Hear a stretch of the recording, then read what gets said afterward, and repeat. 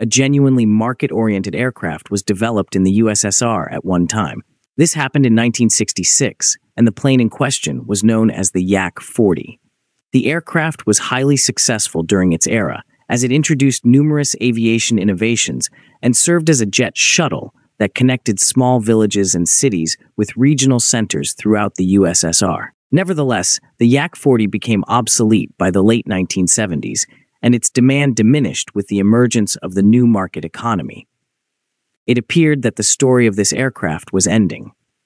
However, in 2019, a new Yak-40 DT was introduced, which was re-engineered, outfitted with modern electronics, and featured a distinctive composite wing. The Yak-40's primary issue, poor fuel efficiency, was resolved by this upgrade, and the new avionics considerably enhanced flight safety. Consequently, the plane's weight was decreased, thereby eliminating the necessity for 3 engines. Additionally, fuel consumption decreased from 1,150 kilograms per hour to 560 to 590 kilograms per hour.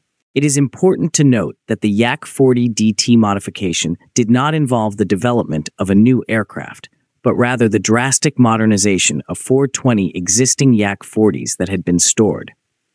The airframe life of the retired planes would enable for an additional 15 to 20 years of service, with these serving as donors for the project. Nevertheless, the aircraft has not yet entered serial production, and it has been nearly 6 years since the first flight. The composite prototype has not been flown in any further flights, and the website of SibNIA, the organization that developed the aircraft, now contains information regarding its closure. Consequently, they tried to achieve the highest possible outcome.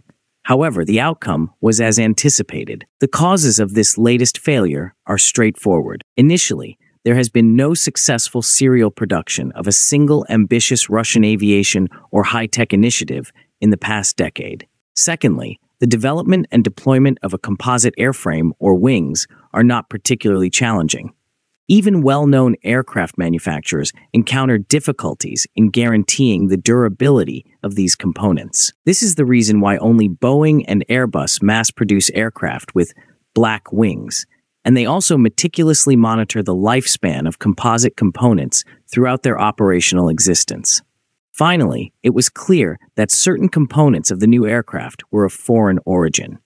This includes critical components such as the power unit, avionics, and composite materials. It goes without saying that the current circumstances render the production of such an aircraft nearly impossible without substantial financial investments.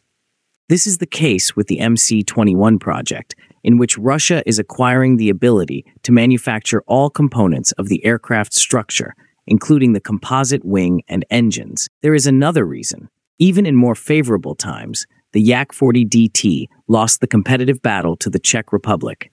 Let L-410 Turbolet, which was supposed to enter serial production in Russia as an already established and time-tested plane.